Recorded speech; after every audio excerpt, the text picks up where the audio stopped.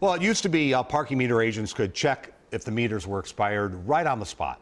That all changed years ago when the Twin Cities moved mostly to pay stations. And that had John from Eden Prairie wanting to know, how does the city know when to give you a ticket? Good question. Heather Brown went along for a ride in Minneapolis. Do you ever feel bad?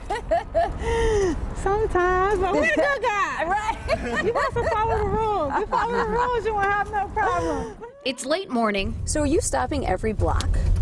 In the North Loop, and Shantae Branch is keeping her eyes peeled. You have fire zones, you have bike lanes, truck zones, commercial zones, valet zones. She's a code compliance specialist with the city of Minneapolis. On average, she writes 30 tickets a day, but her daily record is 80. I don't remember the exact day, but I was uptown.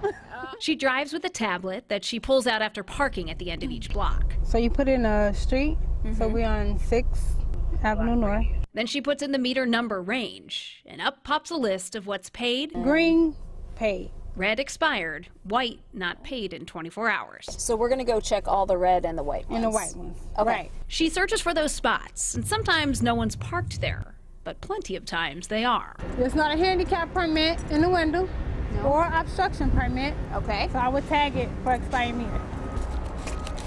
All of the information Shantae has on her tablet is relayed from an office in downtown Minneapolis, They send the data back through wireless communication. where you can see what's happening at every meter in the city. Compliance absolutely is better than it used to be. Now with credit cards and the usage of the phone, they can pretty much pay and have a convenient time frame for them to use.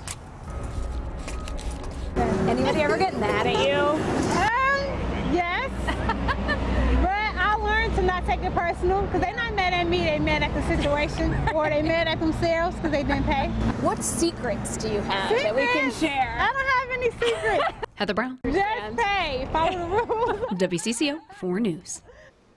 Code compliance specialists in Minneapolis are city employees. In St. Paul, the system is similar, but the agents there are non-sworn members of the police force. As you might imagine, Shantae told Heather that she certainly gets in 10,000 steps each day.